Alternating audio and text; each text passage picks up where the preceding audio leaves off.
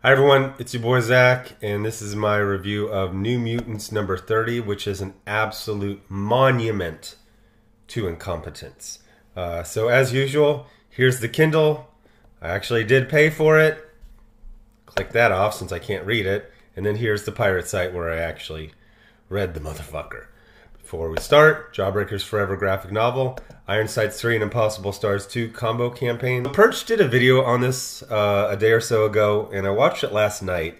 And at first I was like, you know, Perch is pretty mild-mannered. I feel like he's being a little bit over the top. Nope, he was absolutely reviewing it the way, and he was like almost like legitimately angry during the video. So this is New Mutants 30. Which celebrates 40 years of New Mutants and Deadpool. Except for New Mutants was created 40 years ago and Deadpool was created 32 years ago, but whatever, nothing matters. So we start off, and it's an entire page of Vita Ayala talking to the reader. Now this is Vita's last issue. But at the end of it, she gets another full page. And they defaulted to anthologies because lesbians always default to anthologies. If you go to Kickstarter, there are so many lesbian anthologies. Why? Because there are no expectations for an anthology. All an anthology has to do to be successful is to just have different stories in it. That's it. And also in crowdfunding, if you make something an anthology, that means you maximize the amount of people who are working on it, which means you have more people to go beg to their parents and friends, oh, I got another Kickstarter. So the framing device is a party on the yacht of Roberto da Costa off the cosmic coast of Araco, which is Mars. I have read so many comics written by autistic lesbians over the last 5 years. So they love this kind of like manga humor where he's like yelling. So this is the joke. Roberto threw a party on a space yacht, and since it's a yacht, everyone showed up in their swimsuits. This is Autistic Lesbian Humor 101. It's not just one or two panels of that. It's like about 10 different times they make that same joke. Roberto da Costa, of course, looks super gay. He looks like Vita Ayala, essentially.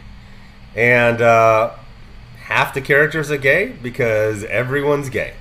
So then we're out of the framing device and we're going back to the New Mutants in their prime. Vita is so autistic that she has to over-explain their powers while not explaining them in any way that would be clear to anyone. You ask anyone what Sunspot's powers are, they say super strength.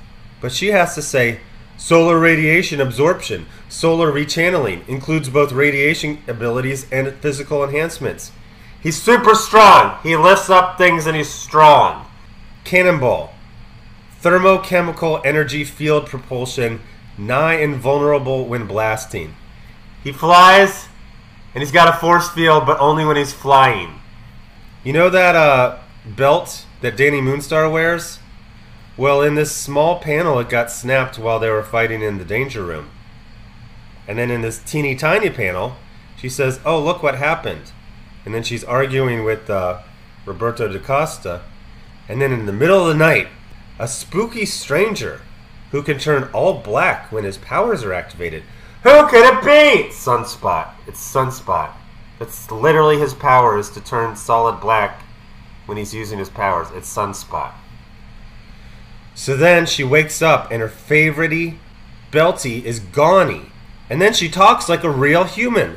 My belt is a connection to my history and my family. It keeps my grandfather's memories close to me while I'm here, away from my mountains and my people. You saw yesterday that it broke because of Roberto. I think you took it because he was angry that I called him out on his recklessness. Where is he so I can confront him? What the fuck?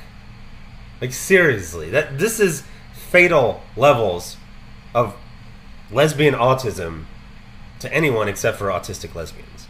Like, what the fuck? How does this pass an editor? So then they go looking for Roberto. So then she has a panic attack and causes panic attacks and everyone else. And then they meet their friends, and guess what? He did steal the belt. But it was to repair it, silly! This is the gift of the Magi for autistic lesbians. I know the last time we saw each other, things were rather tense. And you are right, I did take your belt, but not for the reason you may think. Like you, I come from a very different place. We both chose to be here, away from home. And like you, I know what it is to feel disconnected from my... They all talk like Data from frickin' Star Trek The Next Generation. I'm sorry that my actions led to it being damaged. They're besties, friendsies nowsies. They're gonna have ice queamsies. So then please look at the screen. And I need to point out that, that's not Vita Ayala. That's Robert DaCosta, who is somehow still straight after 40 years of publication by Marvel and 2 years of being written by Vita Ayala. There are 5 characters on this panel right here. Only one of them is straight and is drawn like Vita Ayala. For like the 10th time, they make the joke that it's a yacht party. Why did you people wear swimwear? So then we get a flashback to Karma when she was a basic bitch lesbian with a fake hair color. And Shatterstar was wearing a belly shirt. And they were at a music fair where, oh my gosh, she fell in lesbians with a black lesbian. How did their relationship start? They danced together once and then they were very close emotionally. So then she goes to find the love of her life, who she's known for 5 minutes, and oh my gosh, she's gone. And then we see... That's just disturbing. Now please look at the screen because this is the actual writing. So her black lesbian girlfriend, who she's now known for 7 minutes, has disappeared into the forest with a man. And you know it's not voluntary, because it's female in the Marvel Universe. Don't you dare touch me. Come on, I came out here for you. Funny because I distinctly remember telling you not to. I promise I'll make it good for you, and then we can put all this lesbian nonsense behind us. There is no us, Bradley. And then she's going to use her vaguely defined psi powers on a guy whose face we haven't even seen yet. She's confused, like all the other inverts here. She doesn't know what she needs, but I do. And I'm going to give it to her. BAM! Thanks for coming, but I had it covered. Come on, seriously, please look at the screen. What the fuck? So then, since it's a Vita Ayala written New Mutant story, there's a very strange apology. So she apologizes to the woman she's now known for 9 minutes for going to rescue her from being raped. This is something you apologize for in the mind of Vita Ayala. Because when you go rescue a black woman from potentially being raped, you are diminishing her and her agency in the world. So, apologies for assuming you needed a rescue. It's fine. I find it kind of charming that you rushed out here all shiny knight. And then we get this This is every Marvel comic now. Haha, she loves her because the hearts is around her head. And then we get the final story, which is just pure autism.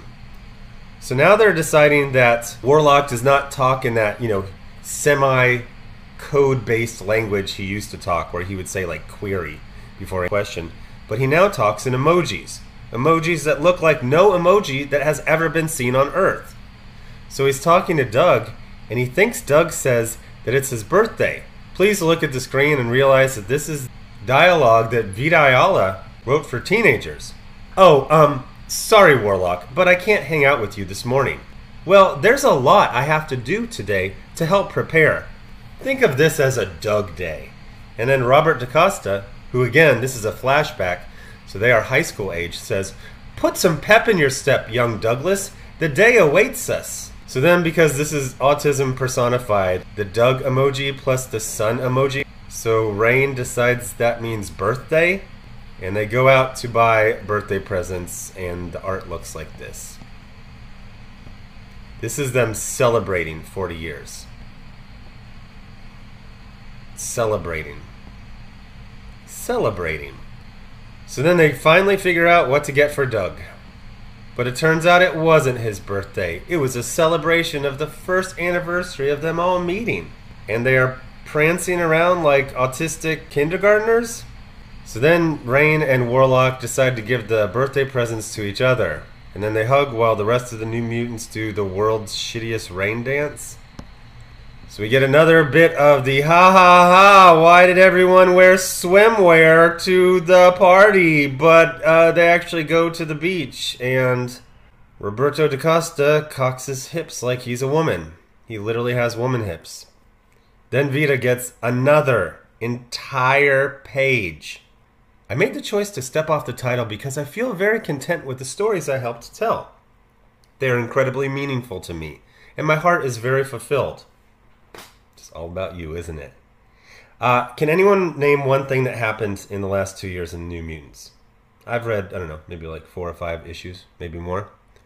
I know that Magic is the leader of the team, and she has a pretty cool sword.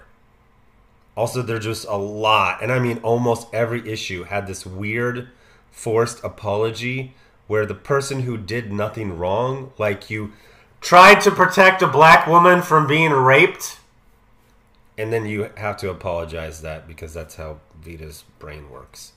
So now, since it's the 40th anniversary of the OGN, original graphic novel, that launched the New Mutants, we're going to hear from the people who made the comic for the last 2 years. None of the people who created it. Then we get a preview of Alyssa Wong writing Deadpool, and there's not a single joke. Let me read you the comedy dialogue. Ah, Krakoa. I love this place. There's really nothing like it. Exotic mutant beaches, exotic mutant weather. Lying in the exotic mutant sunshine, getting exotic mutant sunburbs. That's it. It's all just like that shit. Literally. This is Lesbian Autism 101. It is absolutely drowning, specifically the X line, where it's basically mandatory to be gay if you want to write for any of the books. There's this TikTok account I watch, and it's this tech guy who became homeless due to his alcoholism. And it is so heartbreaking. He'll disappear for a week at a time, then he's in a hospital, and he always has this like peppy attitude, like, hey, things are going to turn around. And it's like, no, they're not. Like every week you're getting rolled, you're waking up in the street, you're getting free, housing, and then you're getting kicked out again because of your alcoholism. Like, I'm sad to say, things aren't going to get better. They're just going to get worse and worse. And you realize why Al-Anon exists. Al-Anon is for people who are family of alcoholics because they have to go through this heartbreak of seeing something that they love slowly be destroyed by itself. So that's what it's like to read a Marvel comic these days. We can have fun roasting them, exaggerating. Oh, I'm so angry voice, but it's mainly sadness. It's way more sadness than anger. So anyway, buy my book. Jawbreakers Forever graphic novel. Ironside's 3 Impossible Stars 2 combo campaign. Anyway, thanks for watching. Bye.